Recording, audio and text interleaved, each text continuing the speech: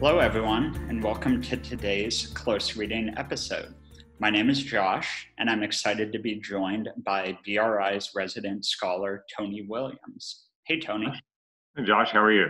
I'm doing well. Excellent. So, in today's episode, we're going to be taking a look at some excerpts from the Supreme Court case of U.S. v. Lopez. So this case involved a student bringing a firearm on school grounds, but it's important to note that it was not about the Second Amendment. Instead, it was about the Commerce Clause of the Constitution. So in order to get started, Tony, I'm going to pull up my slide so we can have the text of the Commerce Clause. And I'd appreciate it if you could talk about what exactly the Commerce Clause is and how it relates to the constitutional principle of federalism. Right. Well, as you can see on the screen, the Commerce Clause resides in Article 1, Section 8, and it says Congress shall have the power. So this is Congress. This is a national power and legislative power. And it empowers Congress to regulate commerce with foreign nations, with other countries, among or between the several states and with the Indian tribes. The most relevant thing, I think, to say about that, especially regarding U.S. versus Lopez, is that Congress has the authority to regulate interstate commerce, trade between states, and the states themselves have the power to regulate trade within its borders. Okay, and that's called intrastate, within the state trade. And how that relates to federalism, federalism itself is the principle that each level of government has certain powers, and they also have some shared powers. So the power to regulate interstate commerce would reside with the national government. The power to regulate intrastate trade within the state, that would reside in the states, and that is literally an example of federalism, that each level of government is exercising its own powers.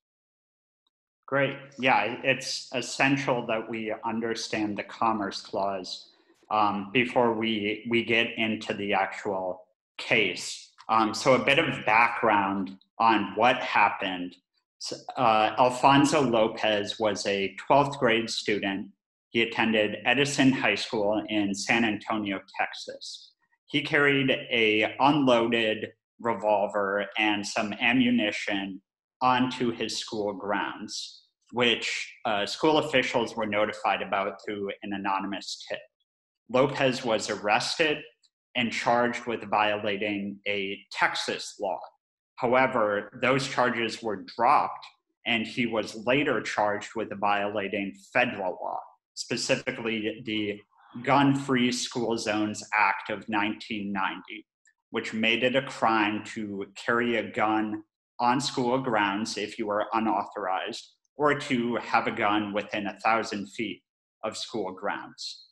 So in federal district court, that court decided that Lopez did violate that law, and that law was a legitimate exercise, or a legitimate reading, I should say, of the Commerce Clause. They determined that because education is so connected with commerce, specifically interstate commerce, so it affects the national economy, that the law was constitutional. Now, the case then went to a court of appeals, and they actually ruled the opposite. They said, no, this law is actually unconstitutional.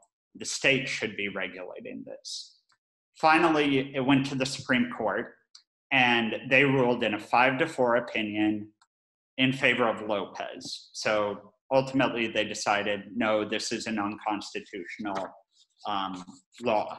So we have here some excerpts from Chief Justice William Rehnquist's opinion. Tony, what stands out to you about the wording? What does he emphasize here with these quotes? Yeah, and I think what Rehnquist is saying here, as I'm reading it, is that he's really opposed to the way that Congress has exercised its power to make law under the Commerce Clause for the previous 60 years. He's basically saying, if we accept this law regulating a handgun possession near a local school or within a local school by the federal government, by Congress, he's basically saying in that last sentence, we're hard pressed to posit any activity by an individual that Congress cannot regulate, right? He's basically saying this is such an expansive reasoning or an exercise of Congress's power under the Commerce Clause that it basically provides unlimited power to Congress to regulate anything, even within the states. Yeah, no, that's great. And then we also have here, Justice Thomas wrote a concurring opinion, and he echoes that exact same sentiment. This idea that police powers should be left to the states. Now, by police powers, we mean generally in the past, the states were responsible for regulating things like health, morality, and crime, three of the broadest examples of police powers.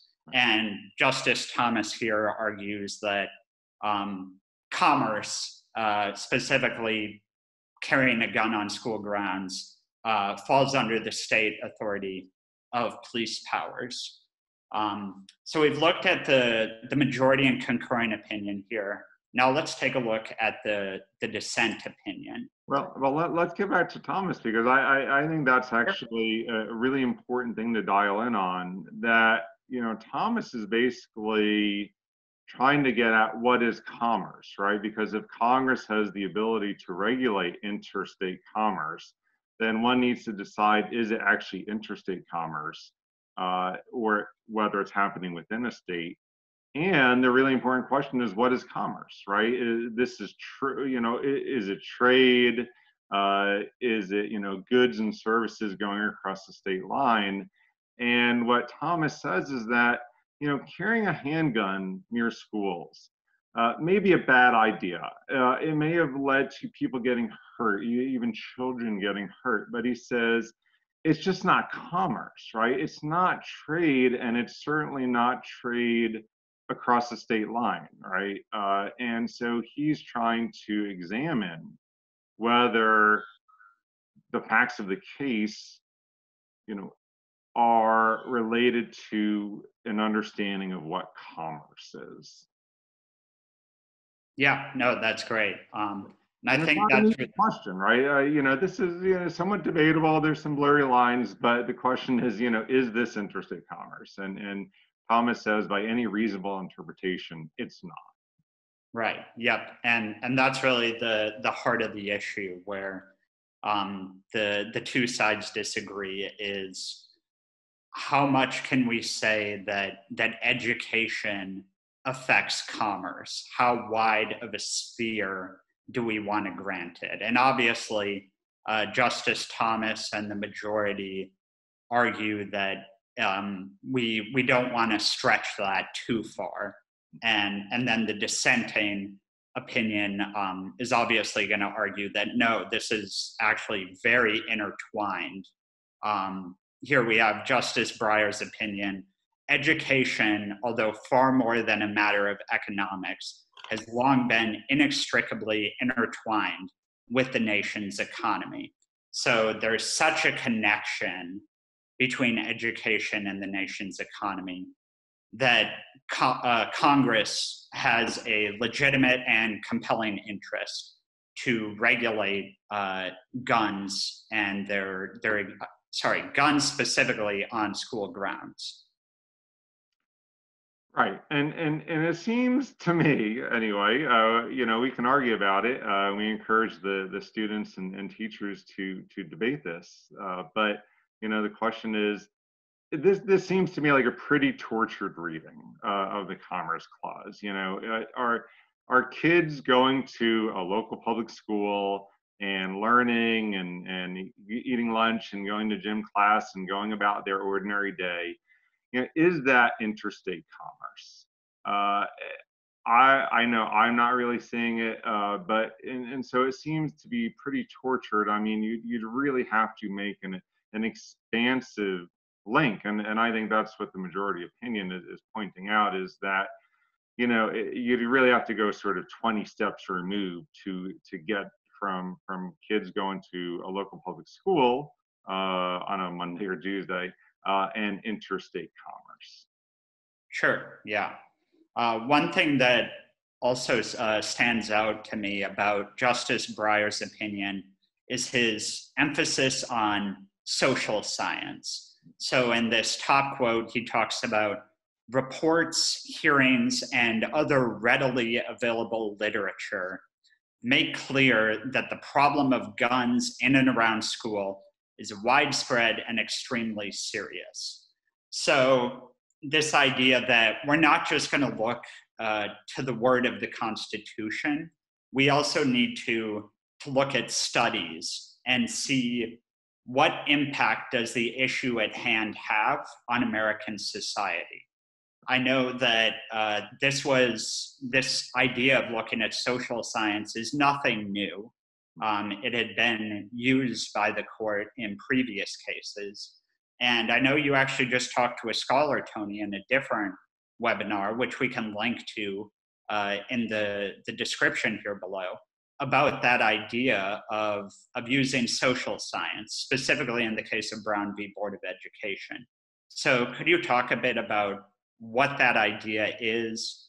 What connections are there between specifically maybe Brown and this case? Yeah, you make some great points, Josh, that, these reports, hearings, readily available literature, the use of social science is not something new in the court.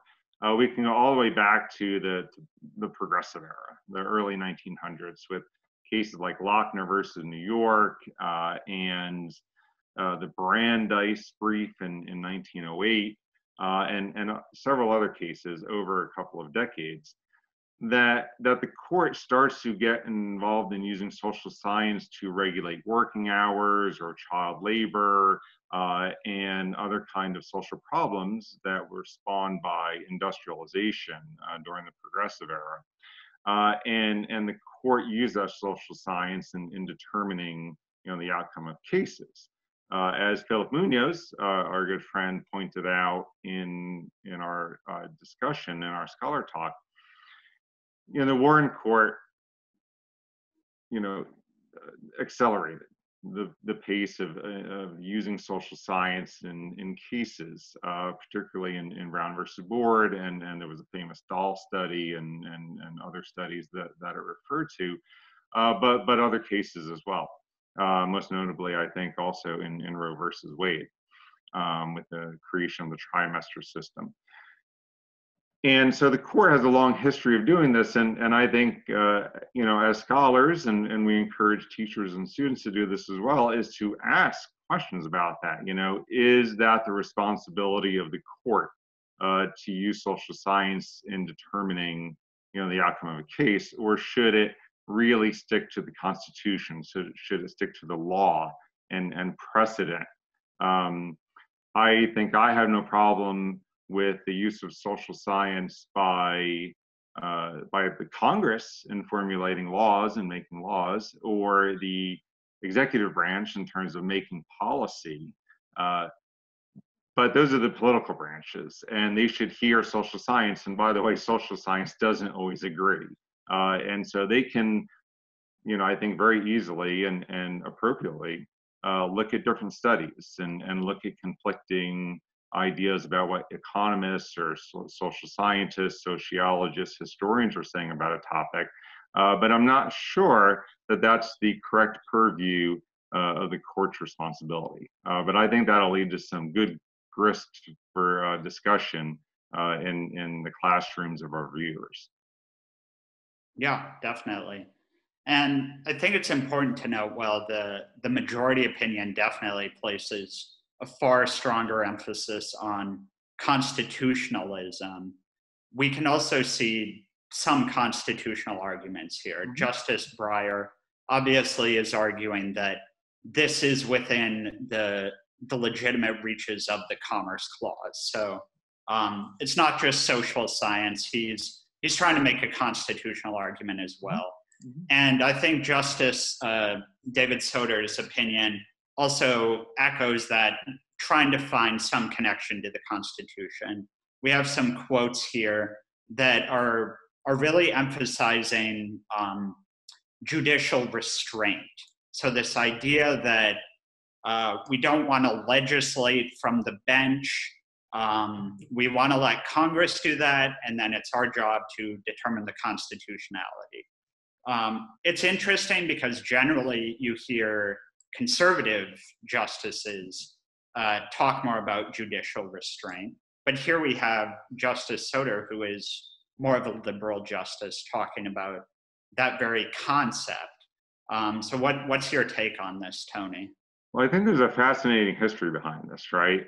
Because the court from around the Gilded Age progressive era up through the New Deal was typically seen as more conservative, as exercising judicial restraint, not as deferring to the political branches in terms of making law and policy. The New Deal, especially around the time of the court packing plan by FDR, it changes and becomes more liberal, right? And it exercises these powers under the Commerce Clause very expansively from 1937 to U.S. versus Lopez in 95. And conservatives would say that was actually judicial activism by the courts. And contrarily, liberals would say the conservatives were acting with that they were the ones acting with judicial activism, right? And now you see this argument again that the liberals are attacking the conservatives for judicial activism rather than restraint. So we've sort of seen ebbs and flows, right? When you're sort of on the losing end, either liberal or conservative, you accuse the other side of judicial activism, and you're the ones acting with restraint. But then when you're more in the majority, you'll see yourself acting with judicial restraint and not acting with judicial activism. It's been an accusation on both sides throughout the course of the 20th century. So we've seen this ebb and flow of calls for judicial activism and restraint. Yeah, definitely. And I think that's it's really important to keep in mind what you're saying, how both sides kind of throw that around. And just from a broader lens, one thing that I think is really important to keep in mind as we look at Supreme Court cases is that the Supreme Court is not infallible. They frequently overturn past cases. So that shows us that at some point, someone got it wrong. And we're going to assume that they're going to continue to get it wrong as they continue to overturn past cases. And that's where I think it's really essential that we as Americans continue to debate and discuss these cases. The Supreme Court is not the final arbiter of these issues. And while we have an obligation to, follow the rulings that the Supreme Court makes in the spirit of upholding the principle of rule of law, that doesn't mean that we can't disagree. And that doesn't mean that we can't discuss these issues. One other important thing that I think we should keep in mind here is, especially in a time of polarization, just trying to find the common language that both sides use. So specifically, federalism and judicial restraint stood out to me here, as both sides talk about it, and it seems like both sides think it's an important principle. And it really just comes down to different interpretations of how much weight should we give the states, how much weight should we give the federal government in making these decisions. And then, of course, like you said, both sides like to accuse the other of partaking in judicial activism. So it's obviously, it seems like Americans don't like judicial activism. So I think that's just important to keep in mind that, you know, while we might be polarized, we do have disagreements, and they're important disagreements. There's still this common language. That's a great point. And it reminds me all the way back in history, back to the debate between Hamilton and Jefferson over the national bank, right? Hamilton proposed a national bank, and Washington and the cabinet weren't sure about it.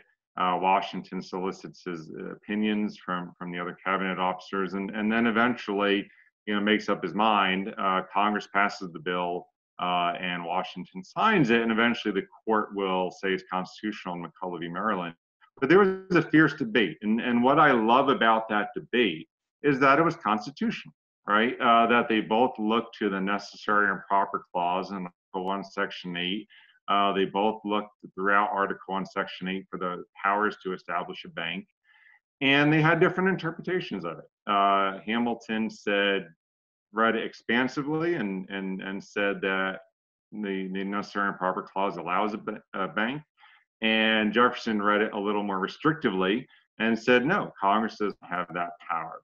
And that's the amazing thing about the American Republic, is that different people can look at an issue, a constitutional issue, and come to different conclusions, right? And as citizens, we need to read each of those different opinions and formulate our own ideas about who is right. And you're right, the court, Congress, the president, they won't always get every decision right, but it's proper to have that debate within the confines of constitutionalism and American principles. That makes for a healthy, vigorous debate, even when we disagree a little bit. Definitely. Well, Tony, it was great having you on. I really enjoyed talking about this case with you. Great. I loved it too, Josh. Thank you all for joining. It's a fascinating and very important case to talk about with teachers and students in their classrooms. So I think it's a great conversation. Definitely. And we are going to be having a homework help video on the case of U.S. v. Lopez released, which can be linked below here in the description. So be sure to check that out if you'd like further information on the details of the case to share with your students. Until the next episode, thank you so much for tuning in.